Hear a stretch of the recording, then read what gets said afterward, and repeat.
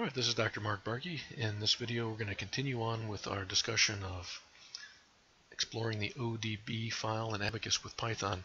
We had a part 1 to this where we read data and wrote it out to an Excel spreadsheet from an odb file. And I've got an odb file here, and this is the one that we're going to take a look at. So it's a short pipe, it's a thermal analysis. What we're looking at here is the NT11 temperatures. Let's see if I can make this scale legend a little bit bigger.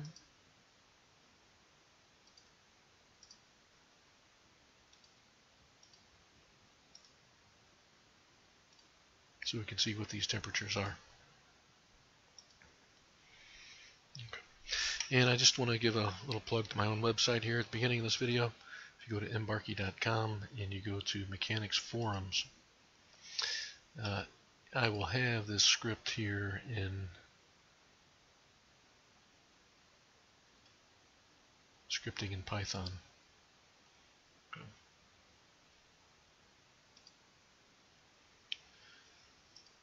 Alright, so a little bit of the basic setup. Let me show you what files I've got in here to work with.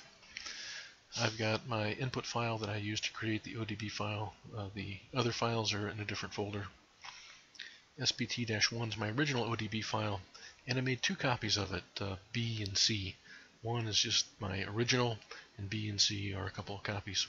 We're going to read out of B and we're going to write into C. I have a couple of batch files here that help me copy kind of reset the odb files. So it just copies spt1 to spt1b, and the /y is no prompt. And likewise from 1 to C, just kind of resets everything as I'm testing things out. And then in here I have my node list. Okay, this is a single column text file.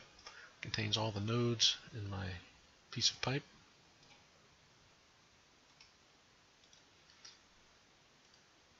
And my temperature values that I have in this text file. It's a single column text file with temperatures. And I have kind of an unusual temperature distribution. I'm just making some things up. Minus 100 degrees, and then partway through this file it starts changing and starts ramping up different temperatures, and it goes to 1625. Now the numbers really here aren't important, but what I want to emphasize is how to get these numbers into our odb file. So they're both text files, they're both single column, and it's important to note that they correspond by line. So up at the top, node number 41312 corresponds to a temperature of minus 100. Node 41313 corresponds to this other line right here, whatever it is, of minus 100. If we go all the way down to the bottom where they start changing, node 173720 should correspond to this temperature of 1625, and we'll check that out as we run our script. We do need to have our setup available to us to run our script. I have a command prompt window, and as I mentioned before,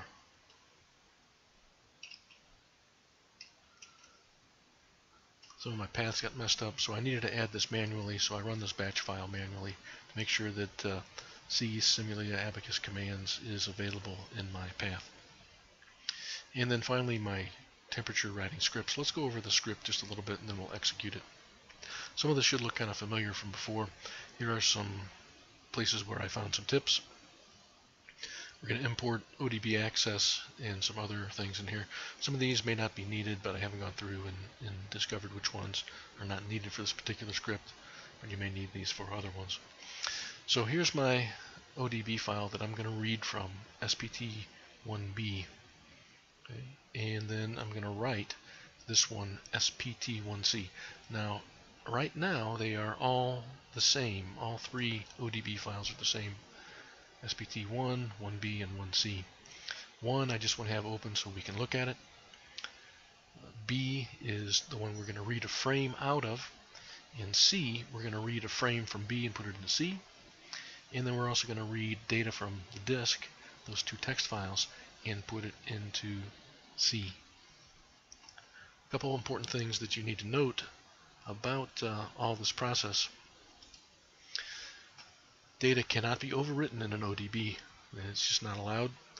So what you have to do is you have to make a new step or a new frame to contain the data. And we're going to look at two methods. We're going to write an entire frame of data from one ODB to another. You may want to do this if, say, you have a huge set of analyses and you have separate ODB files. Maybe this is a way to collect all the ODB information that you need, say only the temperature data, into one ODB file, so that you can take that and do an animation just by using that file. Maybe you want a more compact ODB file or something. There may be other reasons, but maybe that's an example. And then the other method, like I said, we're going to read data from a text file and write it to a frame. The reason why I want to do this is I want to take temperatures from a computational fluid dynamics model for my piece of pipe, and I want to put that into a temperature frame in an ODB file, which I'm going to use in a subsequent uncoupled thermal stress analysis. We'll get into that part later, but what we're going to do then is just see what the script does, and we're going to execute it. So here we go. We're going to define the step and the frame to read from our existing ODB. We're going to read step 2, frame 4. If I go to my file here and I look at my step 2, frame 4, okay, that's this set of data. Okay, so we're going to read all of this, and then we're going to reproduce it and put it in to SPT1C. Now this is just a temporary file variable. We're going to read only the NT11 data. There's heat flux data and all that kind of stuff in there. We only want the NT11. And here it is. The new data set is going to be this selected results data set. Here's the step name. We're going to call it test step 3. We're going to make a new step. It's user defined. We can put in the time period, and then we're going to put it in frame 0. Okay, the new results frame is going to be NT11 with the user-defined data type scalar. In the new results field, we're going to add data field new data set. Okay, so remember, new data set was just what we read out of step 2, frame 4. Okay. All right, so that's that part of it. We're going to save the data, and then this other part, we need to read in our nodes, and so that's what this does. With openOdb.steps is f, nodes equal f read dot split lines, and then I'm going to turn it into a tuple. I'm no Python expert. I don't know anything about Python, but I do know that a tuple is the format that we need for this, and we also need to make sure that I have to understand that a tuple is what's called immutable. Once things are in a tuple, we can't change it. So in map integer nodes. So what this does is make sure that it takes these numbers and make sure that they are actually integers and not something else, as the nodes should be. Right. Now the second line reads the values, all those temperatures in that values file. And the thing that took me a while to figure out is that the data that goes into the command to insert it into the ODB file has to be what's called a sequence of sequences, and that's what this command will do. It's going to take and read from this file, and it's going to make a bunch of tuples until the end of the file. And here I called it my list, but then I just renamed it to V. You can print this out if you want. So what I mean by a list of tuples is, here's an example. Here's 6 nodes. Okay, that's the node list. That seems very understandable. You would think that that's how it would be, and it is. But here is the temperature data. Notice how there's a parentheses surrounding the whole thing, and then each value has the value for the temperature, comma, and then the parenthesis. Okay? So this is a tuple, and it's known to be a tuple because it's got the comma It's a one element couple. So it's a sequence of tuples. So tuple 1, comma, tuple 2, comma, tuple 3, comma, and so on. I had a huge problem figuring this out, and it cannot be, let's see, I don't have it in here, but it cannot be, let me write it on my page.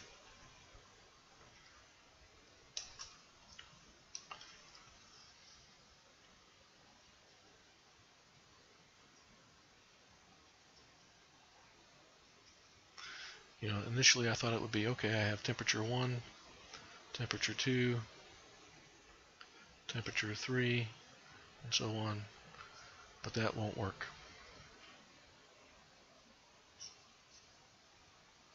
The way that you have to do it is temperature 1, comma, in parentheses, separated by a comma, temperature 2, comma, in parentheses, separated by another comma, temperature 3, comma, and so forth. Now again, if you're a Python expert, maybe this is pretty intuitive to you, but not at all to me, and it took a while for me to find that out, and through the help of some of those tips that I have in the script. Alright, so let's go back to that. Okay, so now I'm going to write it to the same test step 3. If I want to put it in a different step, then I can uncomment this line and put the new step right here. Okay, so now I'm going to call this increment 1. I cannot overwrite increment 0. It's not allowed, it's not possible. So I'm going to make an increment number 1, and I'm going to put the field output int11 description user defined type scalar. And here's the important thing: new results field dot add data, position equal nodal, instance equal instance 1. I've defined that up above. We'll take a look at that in a second. Labels equal n. So these are the node labels. That's this value right here.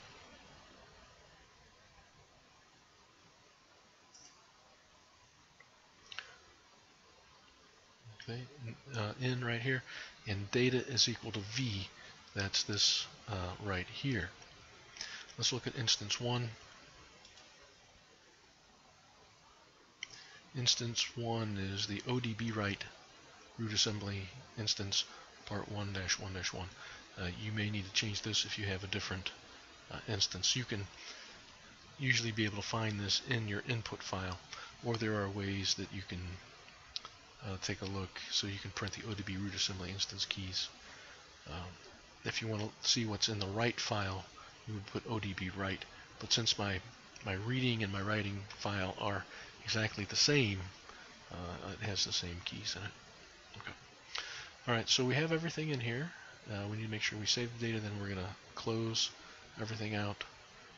Probably don't need odb save or odb close, but or at least odb save, because I'm not saving that spt1b odb. Alright, let's find our command window. To execute this, we're going to go abaqus python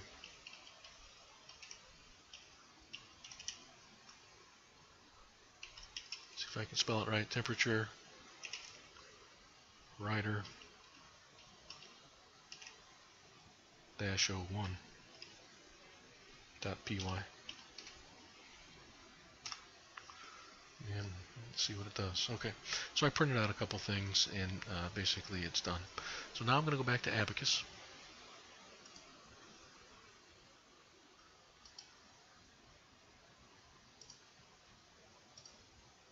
And I'm going to open up odb, that's the one I wrote to. I'm going to explore it a little bit. Let's look at the steps. Okay, there's my test step 3, and it should have a frame 0 and a frame 1.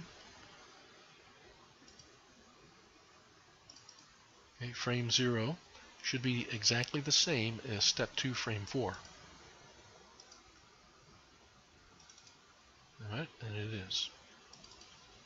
Okay, so we were able to successfully copy a frame out of the one ODB and put it into here.